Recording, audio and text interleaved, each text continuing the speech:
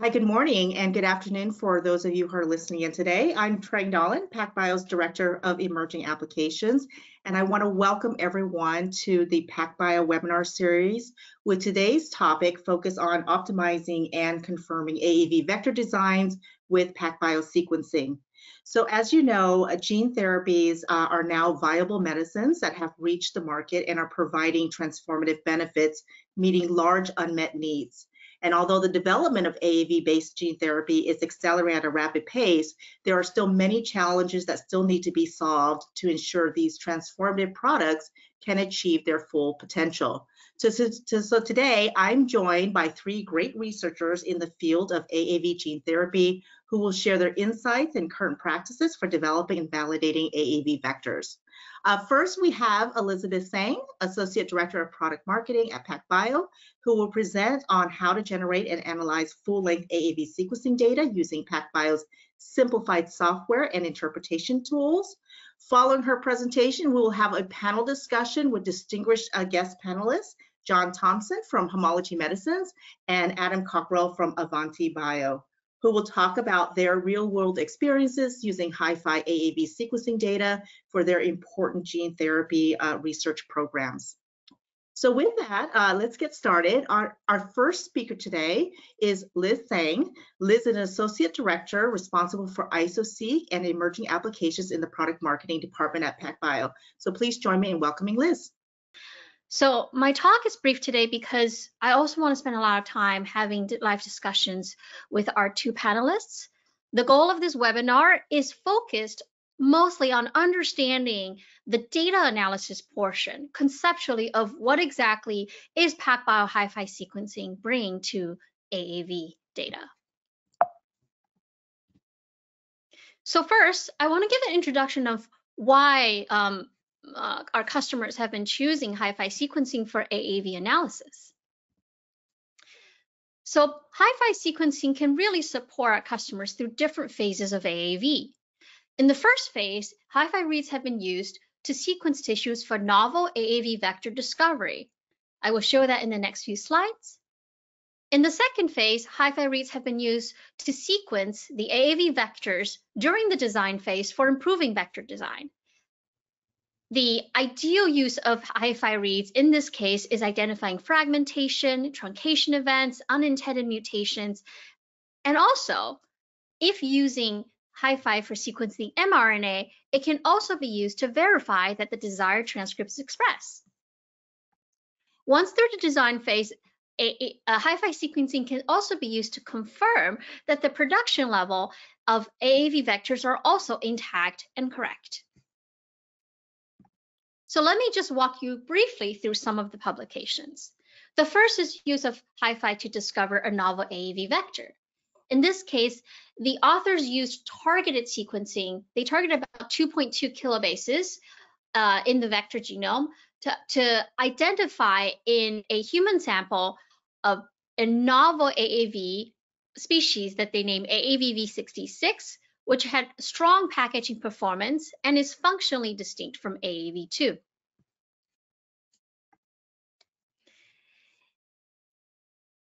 In the second case, the authors were using AAV sequencing to look at truncation events of design changes using single guide RNAs. What they found was that single guide RNAs on their own don't lead to truncation, but vectors that carry dual single guide RNA expressions in tail-to-tail configurations can lead to truncation. They were also interested in looking at evidence of recombination events between the host vector and the vector genome.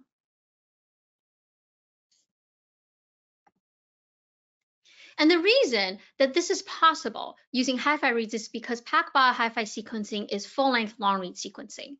With short reads, AAV sequences cannot be fully resolved.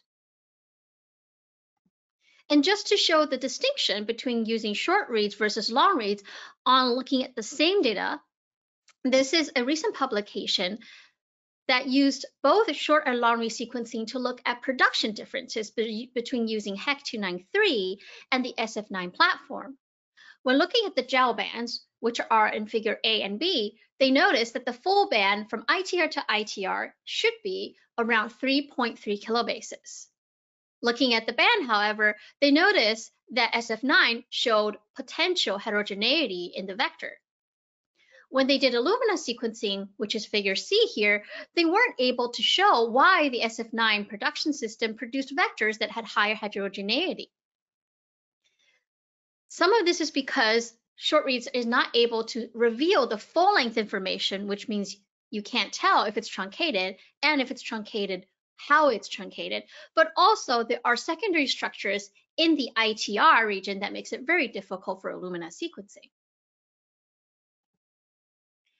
Using PacBio sequencing, they were able to reveal the heterogeneity that is present in the SF9 system that was not present in the HEC293.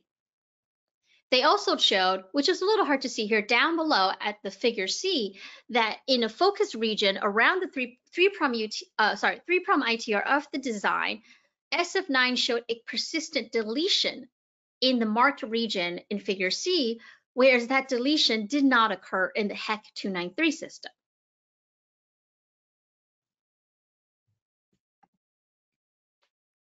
All right, so let's briefly walk through the sequencing workflow for AAV before we get into bioinformatics analysis. The AAV user workflow starts with a custom-designed vector. Then we have an AAV protocol which supports multiplexing. I'll show you briefly schematically how that works before we get to a double-stranded adapter library that can be sequenced on PacBio SQL 2 and 2E systems. Importantly, because the molecules for AAV could be self-complementary or single-stranded, there requires a special bioinformatics data analysis mode to produce the correct reads to represent those structures. And that is the on-instrument AAV mode that's available in the PacBio SQL 2 and 2E systems. Finally, once we have the reads, I'll show you the high-level concept of the bioinformatics analysis, which is currently available at the command line from my GitHub repository. So let's start with the top part of the library workflow. If we have single-stranded AAV, then we need to create a double-stranded structure using thermal annealing for single-stranded AAV, which is shown here.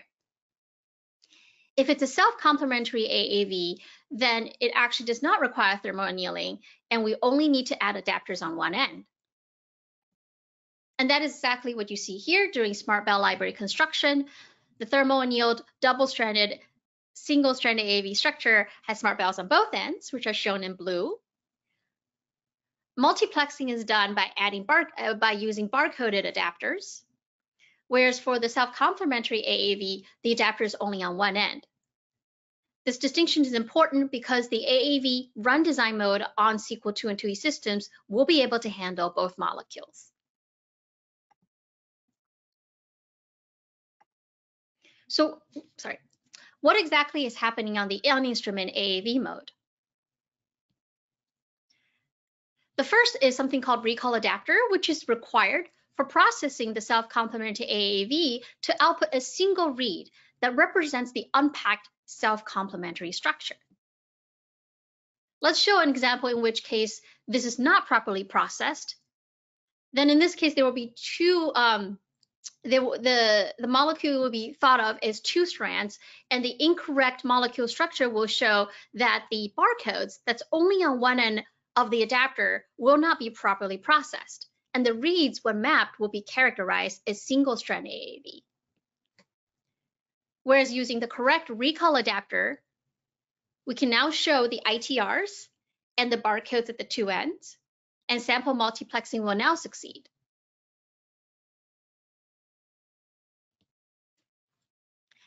The second part of the AAV on-instrument mode is bistrand CCS with heteroduplex detection.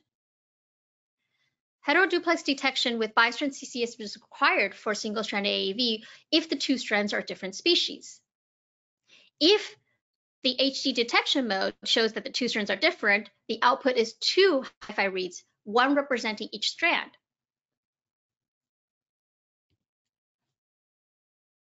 So now after the AAV on-instrument mode, we have correctly processed the single strand and the self-complementary AAV, which you can see schematically on the left and the right-hand side here. At this step, the sample barcodes are detected and removed, and then each sample is then independently mapped and analyzed.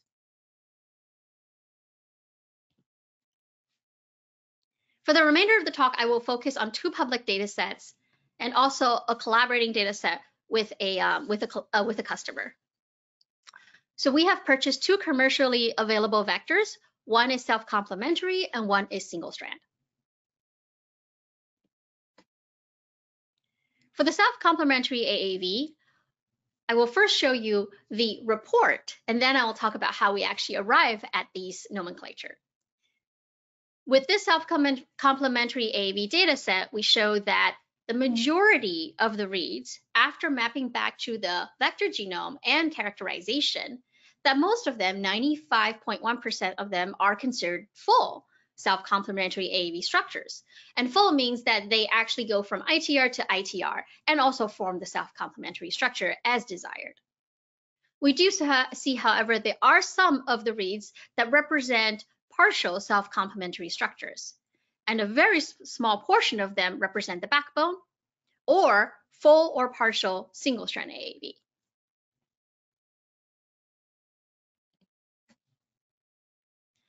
On the second data set for single-strand AAV, the target region from ITR to ITR is about 2.5 kilobases.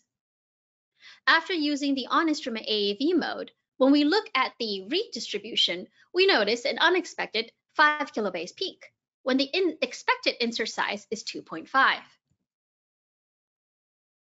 After characterization, we realize that the 5 kb peak represents a full ITR to ITR and hence close to 5 kb self-complementary AAV sequence. However, we do also see the expected 2.5 kilobase ITR to ITR full single-strand AAV.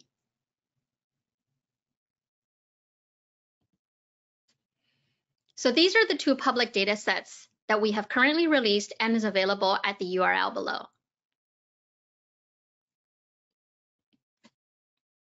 So now that I've showed you what the report will look like, let's come back and talk about how exactly did we arrive at these characterizations. But first, I want to describe the overarching goal of the bioinformatics analysis that I have created. That the intended goal of using HiFi sequencing for vector characterization is threefold. First is to characterize the vector genome of the sequences that actually map to the vector, including the backbone. We want to know what is the proportion of single strand versus self-complementary versus something else more exotic. What is the proportion of full length versus partial genomes? What is the proportion of vector versus non-vector, the flip-flop configurations, and unintended mutations? Within the vector versus non-vector, we're also interested in the proportion of the distribution of those sequences, such as to the backbone, the helper, the rep cap, and the host genome. Finally, with full-length remapping, we can also characterize chimeric recombinations between all of these quote-unquote genomes. So let's start by defining what exactly is genome in this sense.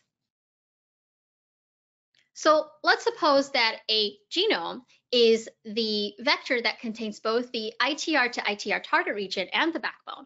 I'm using I think this is the self-complementary example here. Sorry, this is the single-strand example of 1 to 2.5 kilobases. And so our target region is from 1 to 2.5. So let's say if we see some of the reads that map to the target region, these are the 2 black reads, how would you characterize them? What if we see some reads that map to the target region but are not full? And what if we see some of the reads that go beyond the target region into the backbone? So in this case, my script categorizes the black reads as full, the orange reads as partial, in which case we can further characterize partial as 5' partial, which means it contains the 5' ITR, and this is the 3' ITR region, or 3' partial, which is the opposite, or partial meaning neither of the ITR regions are present. We can also characterize the green reads as backbone.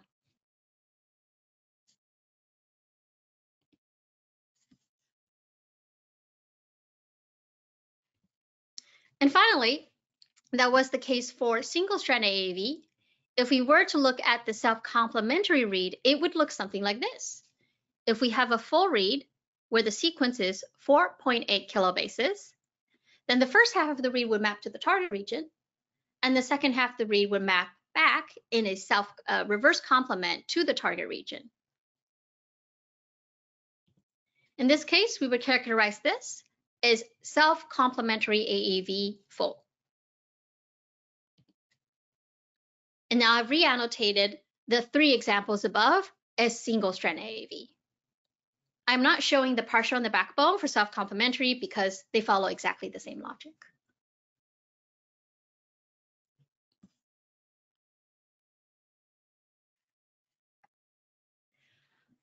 Next thing we can do now that we have full-length sequences is also to characterize flip-flop configurations at the ITR regions. Schematically, what this looks like is if you look at the regions around the ITR, this is what the flip configuration would look like versus the flop configuration. The difference between the flip-flop region is about 43 bases.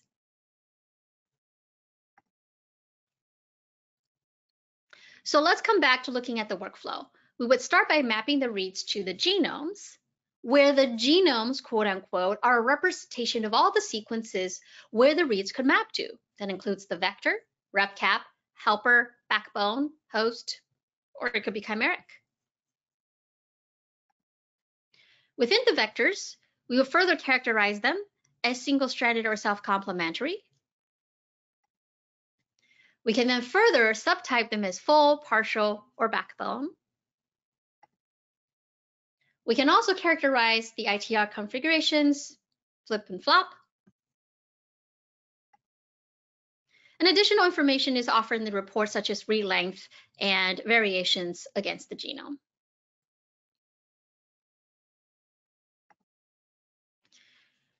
So in the final few slides, I want to show you a customer example where we are characterizing a full versus a full plus partial band. When we only look at the high-level characterization of how many reads map to different parts of this quote-unquote genome, we don't see a big difference. It appears that most of the reads do map to the vector. However, if we further characterize it using the type and subtype, we'll see a difference in that the full band versus the full partial band has more partial self-complementary AAV,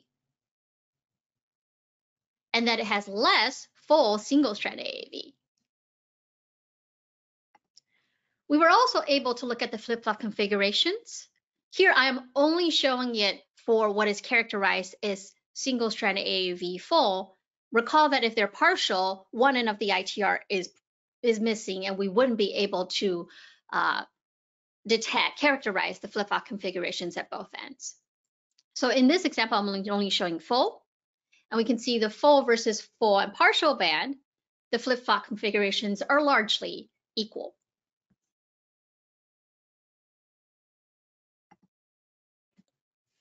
So that summarizes my talk. Here are some of the resources. You could visit our webpage. We have a library protocol, and then the data set and the current bioinformatics workflow is available on GitHub. With that, I'll conclude my talk and hand it back to Tseng.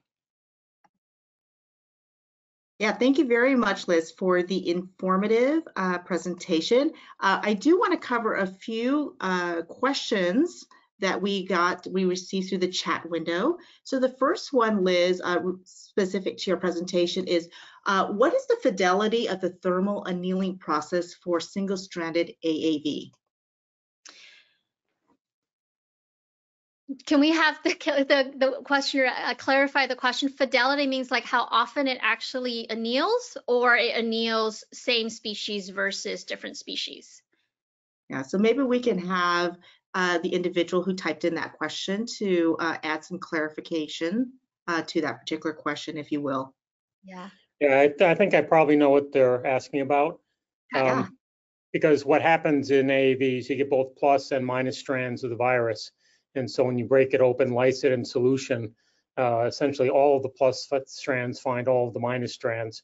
If you have highly similar plus and minus strands, they're not going to discriminate among other similar strands.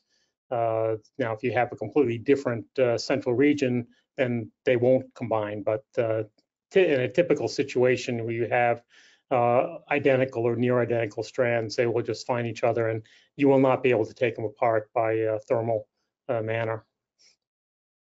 Yeah, I think in that case, that's why we have the heteroduplex detection mode on the on instrument AAV mode. Although I think he's asking, the questioner is also asking like how often this happens. We have one public data set. I think that's limited information. I'd say that we have the tools to investigate that.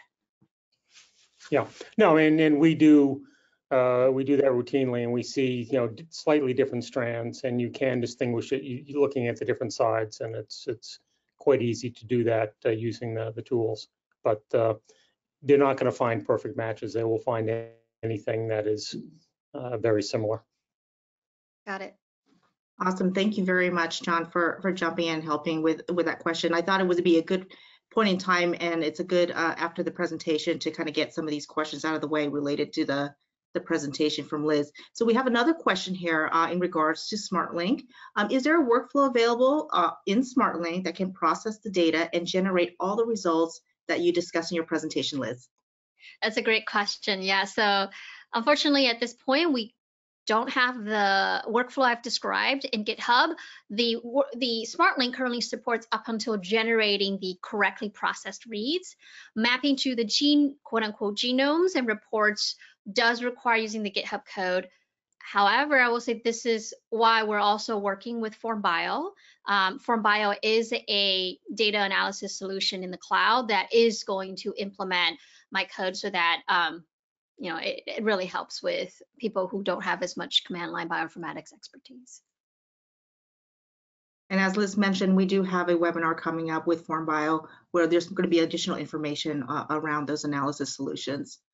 Okay, next question. Oh, sorry. Go ahead, Adam. I was going to jump in and say we're starting to work with FormBio also, or initiating some work with FormBio for the bioinformatics side of things. Yeah. Awesome, thank you. Next question. Sorry, I glossed over. What is the definition of full? Does it have to include absolutely every base of the ITR, or is it just like greater than 90%? Yeah, so there is like every good bioinformatician who writes code, there's a default. The default is I allow up to 100 base truncation. But this is a completely tunable parameter. If you want to be very stringent, you could say you can't lose more than 0 bases, 10 bases, 20.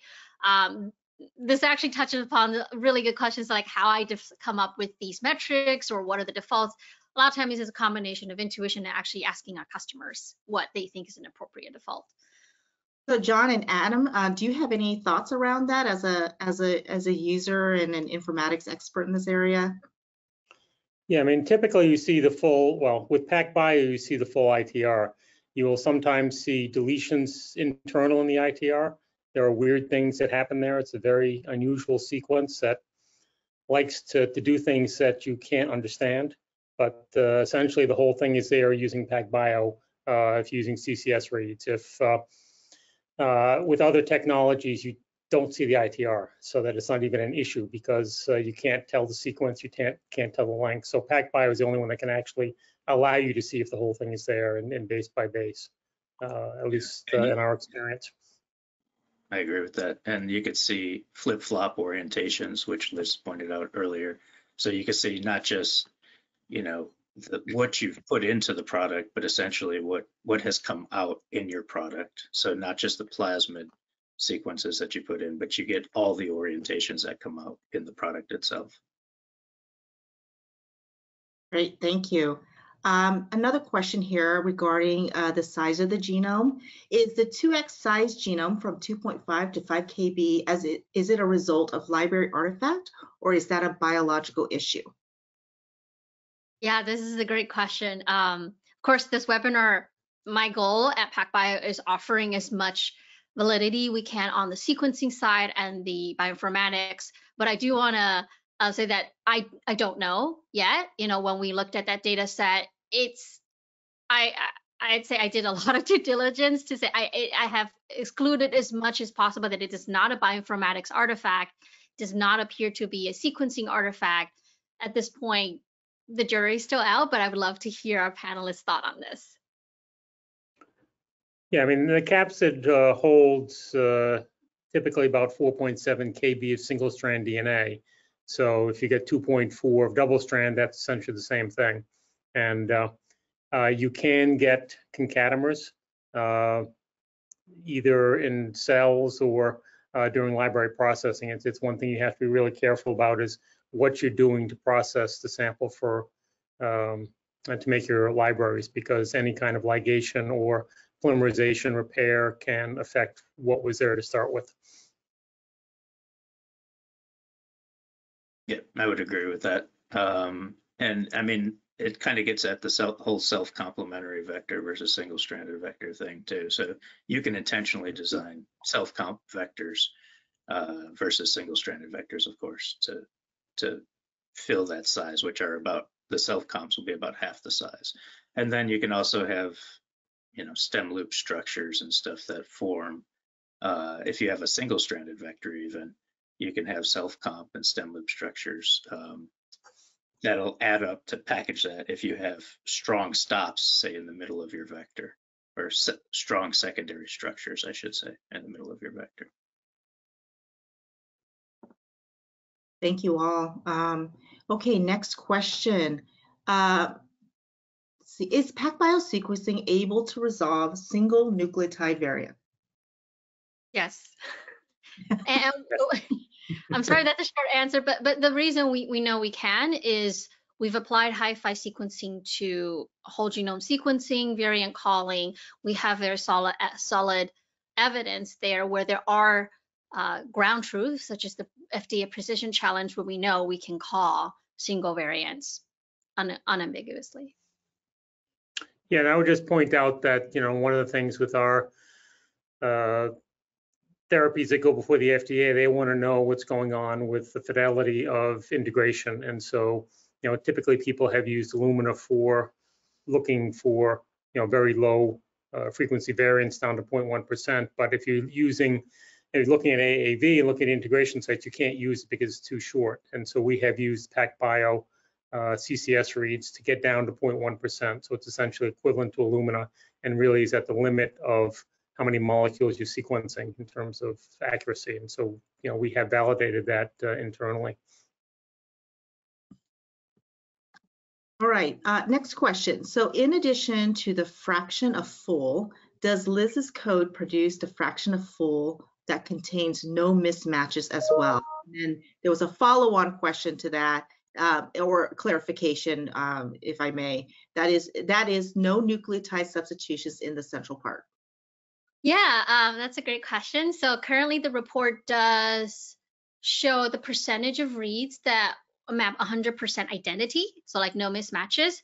I do think I have not separated them out by full versus partial.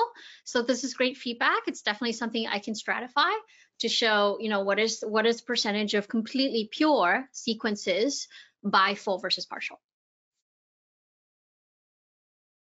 Okay, great, thank you. And I think those are the questions that were that came up during your presentation, Liz. So what I'd like to do now is kind of transition into the panelists. And sounds like John and Adam already jumped in and introduced themselves and provided great feedback on their experience around these questions after Liz's presentation. But again, what I'd like to do is now invite all the panelists, Introducing John again. John Thompson is the VP of Genomics and Computational Biology at Homology Medicines. And again, Adam Cockrell, he's the Senior Director of Vector Biology at AavantiBio. And so if I may ask, kind of like a general high-level question around this space in general.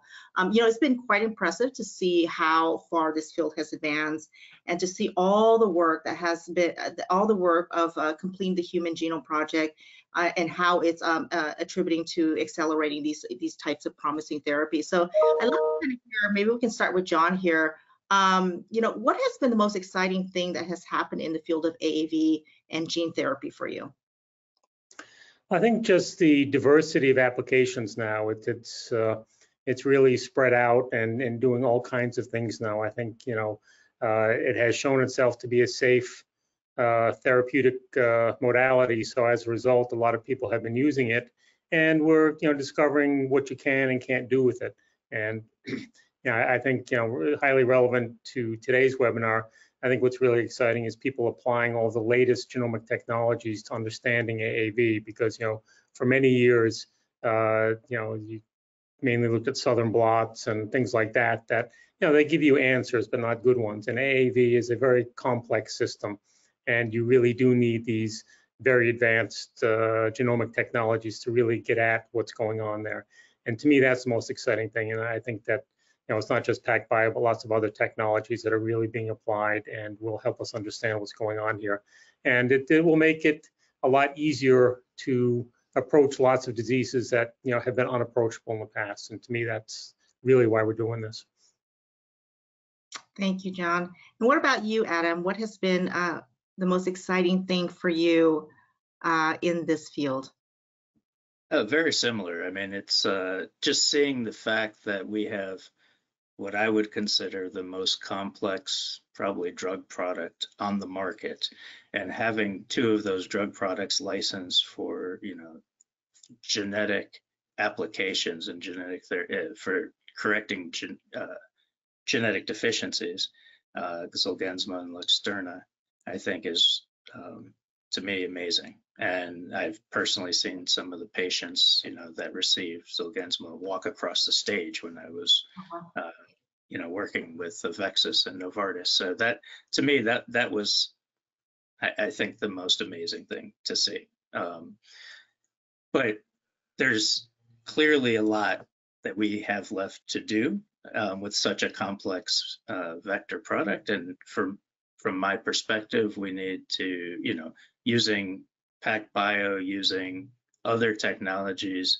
to understand what we're producing is going to be really critical, and getting into the kind of the weeds of actually what's in these products and being able to use that information and iterate our vector production process and make a better vector and better therapeutic that can be used in the future.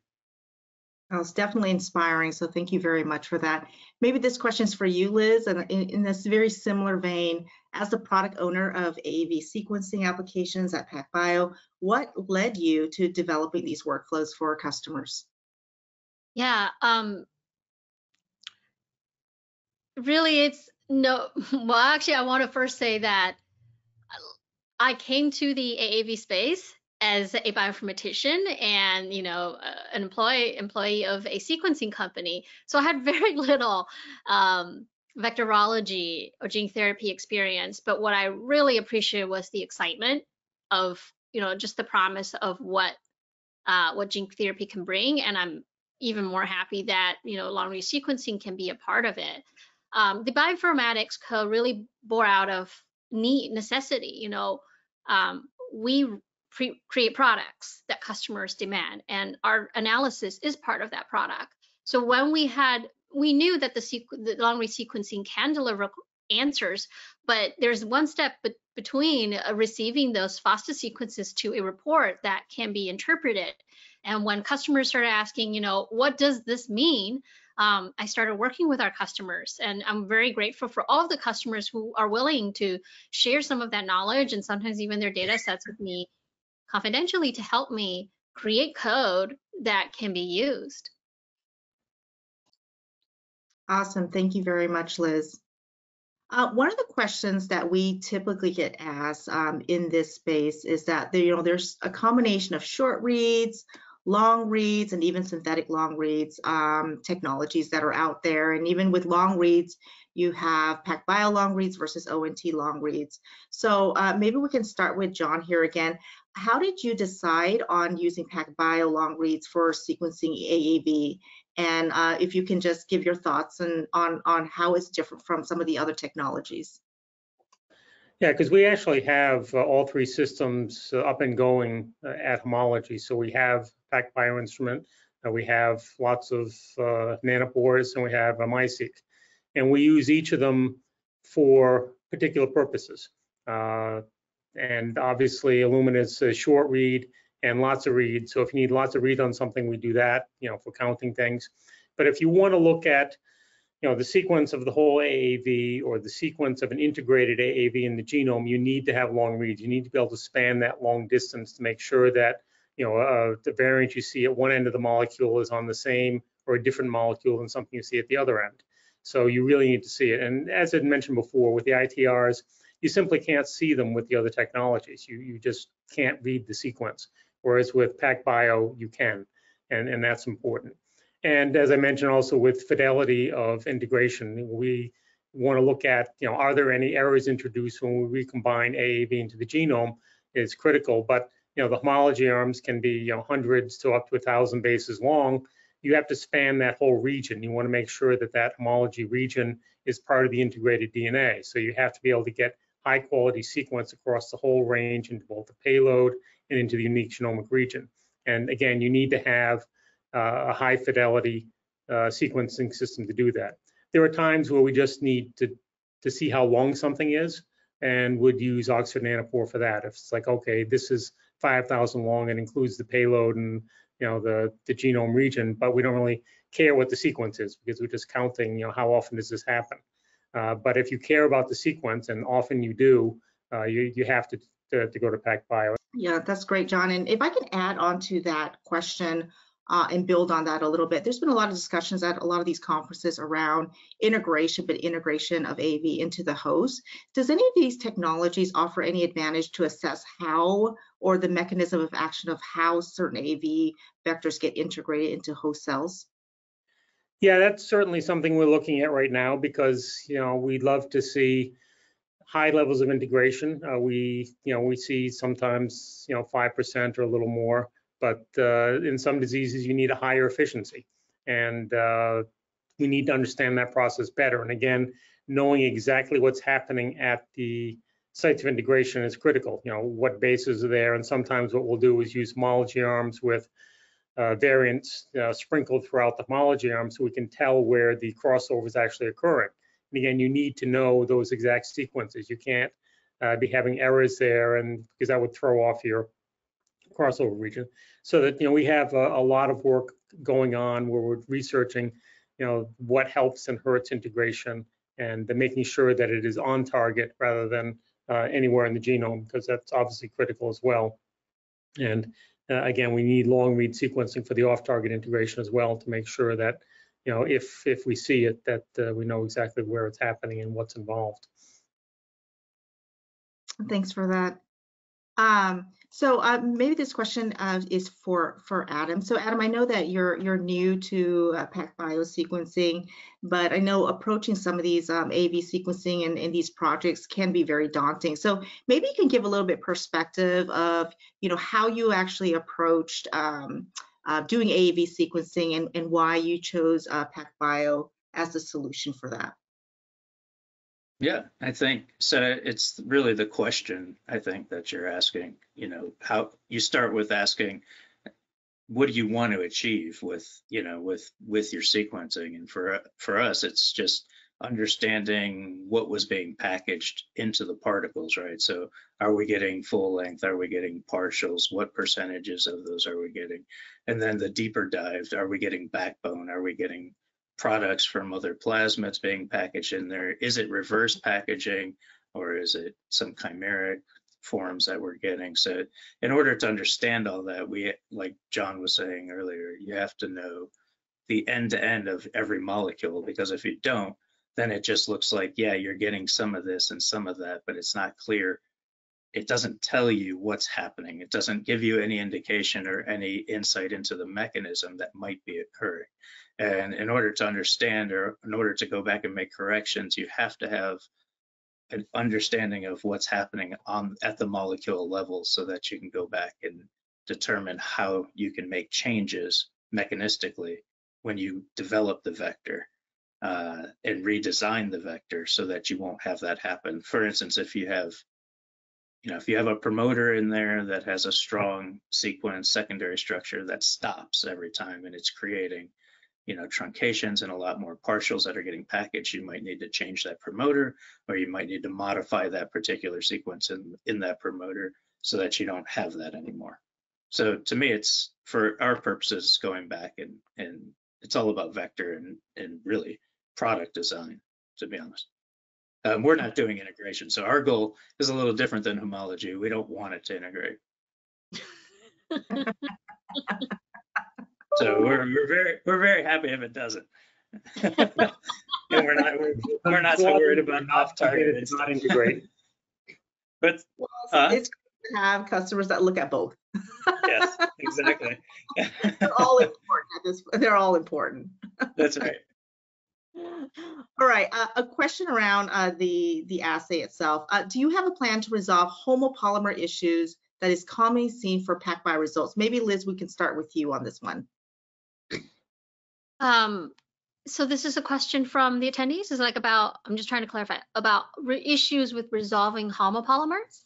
Yes, do you have a plan to resolve homopolymer issue that is commonly seen in PacBio results? So maybe the person who asked the question can just type in a clarification around that particular question, if you would. Yeah, I do think maybe the question is generally addressing, like, are there concerns? Maybe I'll, generalize the question. Is homopolymers using PacBio? Homopolymers is a source of error. I would say that was probably indeed the case when I've been at PacBio for 10 years when we first started. I would say over the years we've really improved our CCS consensus calling for resolving homopolymers. Of course, homopolymers are probably still one of the hardest things to correctly call, but I have not seen that being an issue, especially in AAV, which is, to my knowledge, does not have a lot of homopolymers, but that might not be the case. Okay, and this is an informatics question, so it's probably going to be directed at Liz and Adam. On GitHub, you recommend using essentially default parameters for running Minimap2. Is that better than using PBMM2? That's such a specific technical question. No, there's not really a lot of difference. One is, this person really knows. PBMM2 is the Minimap2 wrapper that PacBio produces. There's really no difference. Yeah. Okay. And then a follow on to that same question from the same attendee. Should one try using more stringent than the default read quality threshold to make sure that the non-mismatched data reflects the input sample, but not the sequencing errors? I'm not sure. I'm not sure what exactly this person is. I think it's referring, like, should we filter out the reads? Yeah, maybe I have to ask for clarification. I would also say these questions, use the GitHub issues to file them. I can definitely have a more detailed discussion there. Yeah, and for the attendees on the line, if we can't address your questions directly on this webinar, we are certainly going to be following up and sending responses directly to you at the conclusion of the webinar. So if there's anything that you'd like to further clarify around your questions in the chat window, then please do so, and we'll make sure that we'll get those addressed and then get those answers out back to you. Next question here. Let's see. I'm wondering, what is the difference between the by strand and the HD finding option in the CCS function on your command line, and what's your recommendation on which one to use? Thank you. It should be both. Again, I can clarify that later just to confirm what parameters we're actually using in the AAV mode. I know I write it in my own wiki, but I haven't looked at it in a while. All right, next question here. Is there a way to quantify sequences with SmartSeq in the context of screening capsid libraries? That's a good one. I don't know if affirmatively, is that something we could also ask if the panelists have any thoughts on this? Thoughts on that? Quantifying sequences with smart sequencing, well, with HiFi sequencing. Yeah, I think it would depend on exactly what the person was doing, and there are lots of ways to screen capsid libraries. So without more information, I couldn't answer. Okay, thank you for that.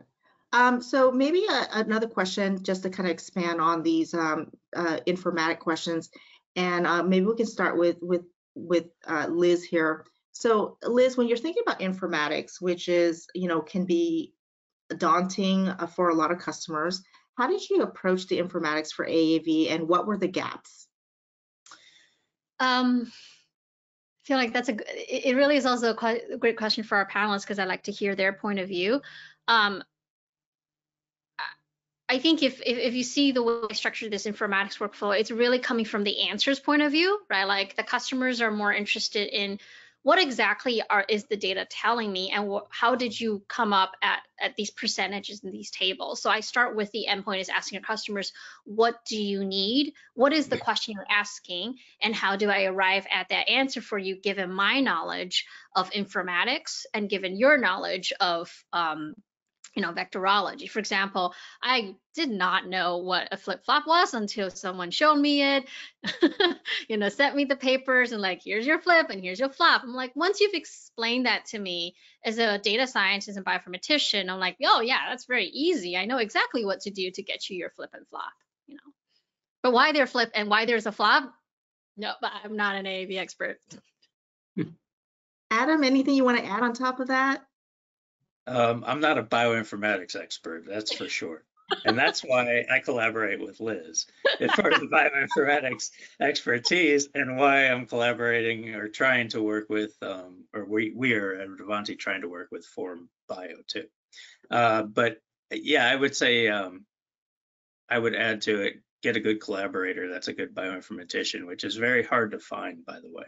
So I think that's been, one of the biggest challenges that I find is the bioinformatics side. And I think one of the things that if the field is going to move down this direction to using this technology, is it has to be reproducible, and they'll have to be we'll have to figure out how to set parameters around this technology so that it can be used for the purposes that it might want to be used for by the FDA or by whoever for quantitative purposes. Because if we don't have those parameters set up and we don't have it qualified and a validated type of assay, it's going to be very tricky to try and use this. It's still it'll remain mostly a research tool unless we can get batch to batch. So if you have 2 batches of vector and we look at them, we want to make sure they're the same, based on how we look at it with PacBio.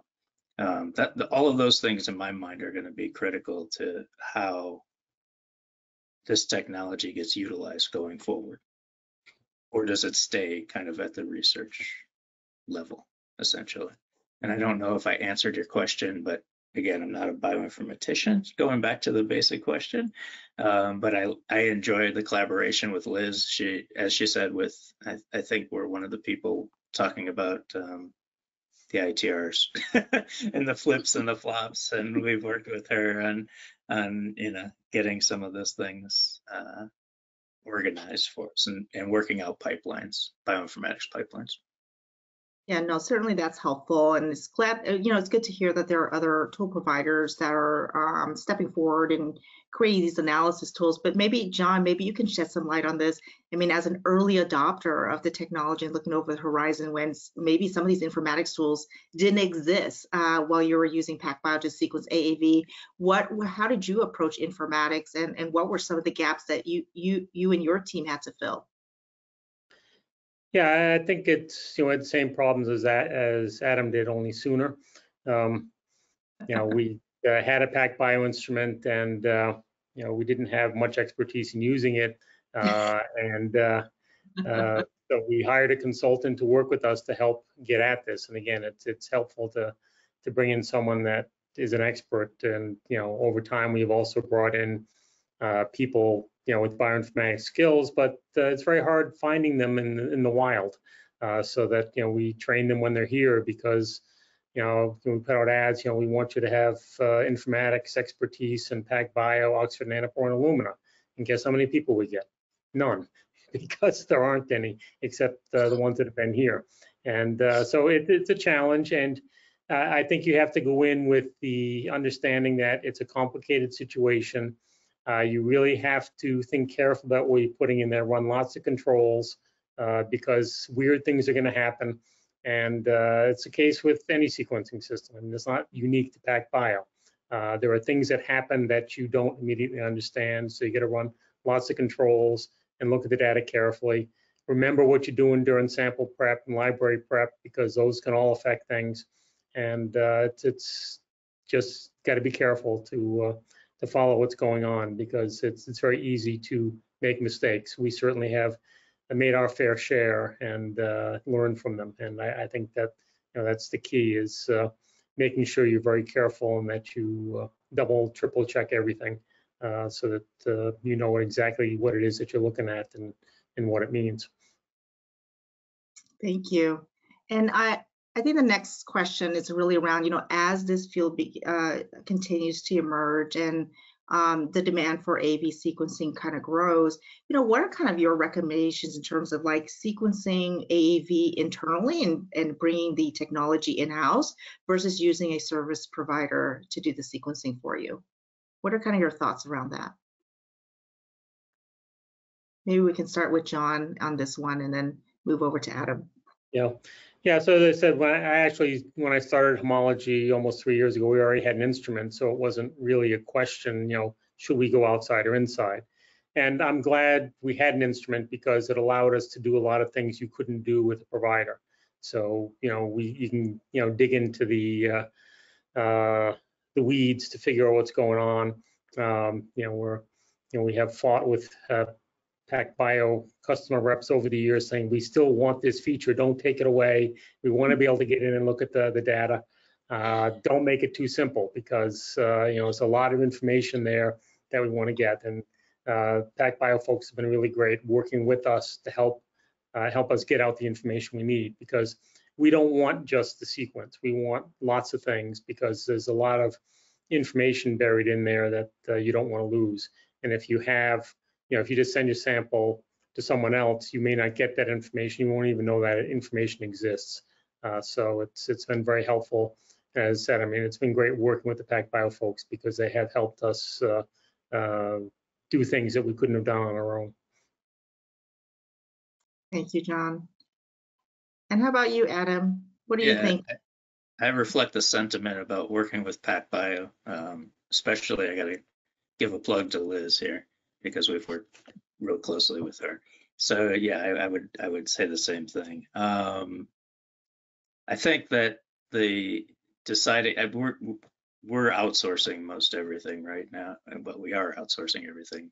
We don't have the capabilities in-house. I think it's great if you can afford to have the capabilities in-house, from a cost standpoint and from standpoint of having the personnel to run the instruments, having the personnel to do the bioinformatics. I think that's a team effort to some extent. So in my mind, there's like 3 phases with this, which is the wet lab phase, setting everything up, and then the phase of sequencing, and then the phase of doing the analysis, with the analysis taking the longest probably of all 3 of those. And you have to have that entire pipeline in place in-house if that's what you want to do. So it requires a lot of effort to have that in-house. It also requires a lot of effort to actually outsource it too, because then you have to maybe go to different places to do these things, and that's what we're finding ourselves having to do. But it's the path, as you kind of go through it, the path becomes clearer and clearer as to where we can see some light at the end of the tunnel as to how we can get to answers that we want to get to. Because what's really a bummer is when you're sitting on a pile of data and you know the stuff is there, but you don't know how to get to it, and you're looking for the right people to help you get to the answer. And I think that's so that's the challenges. So cost, time, the usual challenges, whether or not you bring it in-house. Yeah, I think Adam raises a good point. It's not just the cost of the instrument and the sequencing, it's the people to analyze the data. And those are hard to come by, and it does take a fair amount of resource to make sure that you're doing it right. Thank you for that. So we're approaching the top of the hour. Maybe what we can do is close on a final question for our three panelists. And so I'm going to keep it really general. So John, what does the future hold? I mean, what are you looking forward to in the coming years around AAV sequencing and AAV-based therapeutics? What does the future hold for you? Yeah, we want to understand everything about AAV, and what happens when you make it, what happens when you stick it into cells to either get integration or not, to get tissue specificity, to basically have control over every aspect of it so that you can do the things you want to do. Right now, a lot of what we do is determined by editing efficiency, by tissue specificity, different things that you'd like to be able to fix. And I think that as we understand more and more about the system, we'll be able to adjust those to what needs to be done for the diseases that are really affecting people. Adam, what does the future hold for you?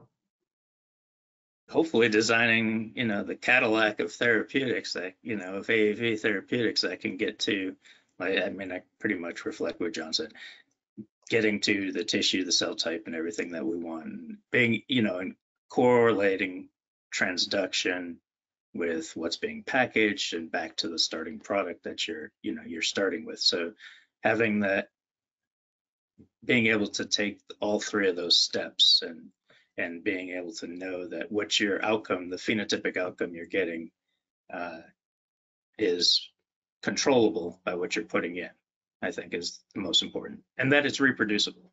I think reproducibility is going to be a big deal moving into the future. And Liz, what's the future hold for you from a product perspective? What sorts of improvements are you looking to offer customers in sequencing AAV? Yeah, I also want to extend that we're long-read sequencing that doesn't just sequence AAV. We sequence the RNA, we sequence the genome. We can look at the results of the genome editing in the host. So I'm excited to look at what long-read sequencing can do as a tool for the gene and cell therapy world as a whole. Awesome. All right, so with that, I'd like to close this webinar by thanking Liz, John, and Adam for their time today and for sharing their expertise and experience in AAV sequencing and analysis. And with that, take care and have a wonderful day. Thank you. Okay, thank you.